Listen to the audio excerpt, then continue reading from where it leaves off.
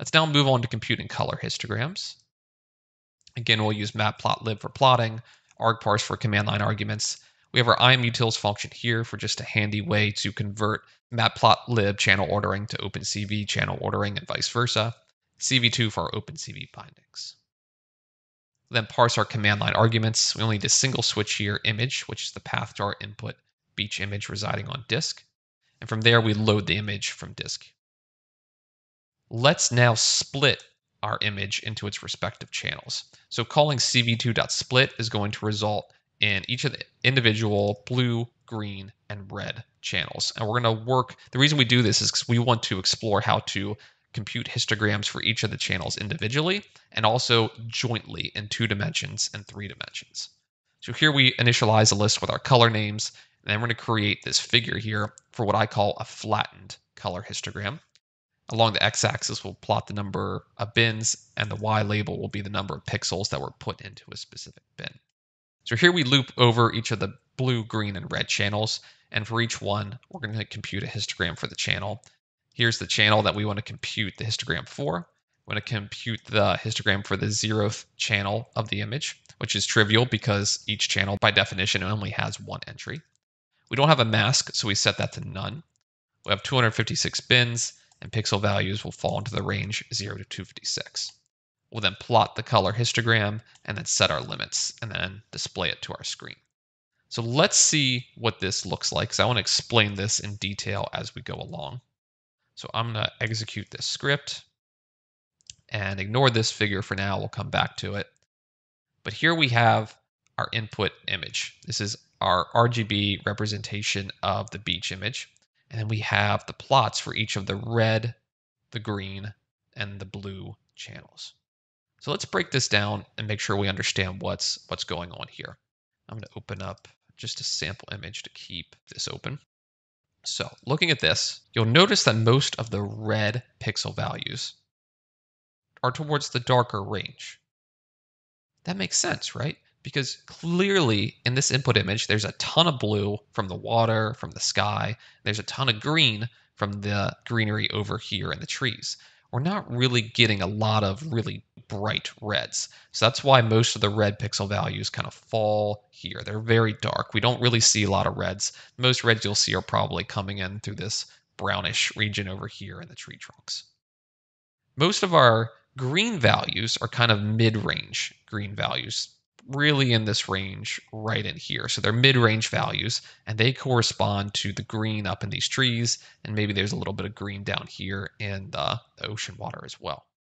Our blue values, on the other hand, are really, really bright, and that corresponds to the bright blue ocean, the blue in the background, and this really bright blue sky. So that's why you see these really, really large, bright blue values. But looking at this, though, we're only looking at the channels individually. So we've plotted each of the red, green, and blue channels individually.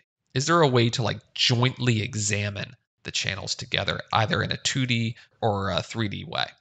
The answer is yes. And when you do that, it's going to look like this. And I'm going to explain how we construct this plot right now. So let's create a new figure, and we're going to add 3 plots to it, and we're going to compute a histogram, a 2D histogram for the green and blue channels together, which when plotted is going to look like this. But let's see how we get there. We're going to compute a histogram for 2 channels. So we pass in the green channel and the blue channel. Again, keeping in mind that when we called cv2.split, we split the image into its respective channels in BGR ordering. We're going to compute histograms for the 0th and 1 channel, which we pass in here. We don't have a mask, so we'll leave that as none. And then here is the dimensionality of our histogram. It's 32 by 32, which means there's going to be 1024 total entries in this histogram. And it's going to look like a matrix. It's going to look like this. And what this histogram is doing is counting the number of times that a pixel intensity falls into the bin, say 20 along the green and a blue value of 0. It's going to count the number of times that happens. Then we'll say, all right, let's count the number of times that a pixel intensity falls into the bin 10, but then has this blue value in bin 20. So it's a 2D histogram. That's why it looks like this matrix. And that's exactly what we're doing here. So the limits of these pixel intensities are going to fall into the range 0 to 256 for each of the respective channels. And then we plot the 2D histogram for green and blue, and then we do the same thing for green and red, as well as blue and red. And finally, we'll display the shape of the 2D histogram, which again, the histogram is represented as a 2D array. We flatten it, and then that'll give us the shape, the overall number of values in the histogram itself. So I'm going to go back. I'm going to show you the output here. When we run the script, we're going to get a 2D histogram. It's going to have 32 by 32 bins, which would be a total of 1024 values. And the plot here would look like this. So values on the darker end of the spectrum means there's very, very few pixels binned to that region. And if it's kind of brighter towards this yellowish green region, that means a lot of pixel values are binned here. So for our green and blue channels, it looks like there's a very bright green with kind of a brighter blue as well. So it's probably something like your ocean water, your brighter pixel intensities towards like the bottom of the beach image. That would be something maybe around in here towards the greenish color of the sea. And then here you have red values that are very, very low. And we already know from the flattened color histogram representation that red isn't expressed too much of this image. So that's why you see a lot of red, low red pixel values. And then you have a high value of your green bin to it. So that could be some of the greenery in the foliage, maybe along the tree trunk as well. And finally, for blue and red, there's very little red, as we know, but there's a high level of blue here because this is around what bin 20, between bin 20 and 25. So as you can see, that's how you go about looking at these kind of correlations between each of the respective channels with a color histogram.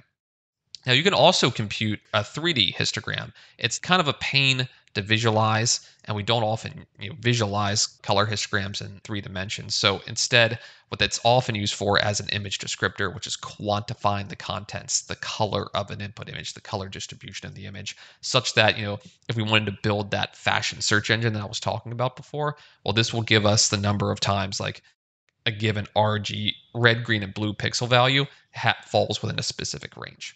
So let's look how we compute that histogram. We pass in the original input image, and we want to compute color histograms for the 0th, the 1, and the 2nd channel, so each of the red, green, and blue channels. We don't have a mask, so that's set to none. And then each of these channels, we want to compute 8 bins each. So we're going to end up with this 8 by 8 by 8 histogram, and each of the pixel intensities ranges will fall between 0 and 256. We then display the shape of that histogram to our screen. So when I run that script, what I get is a 3D histogram, which is 8 by 8 by 8, and multiplied out, that means that histogram has 512 values.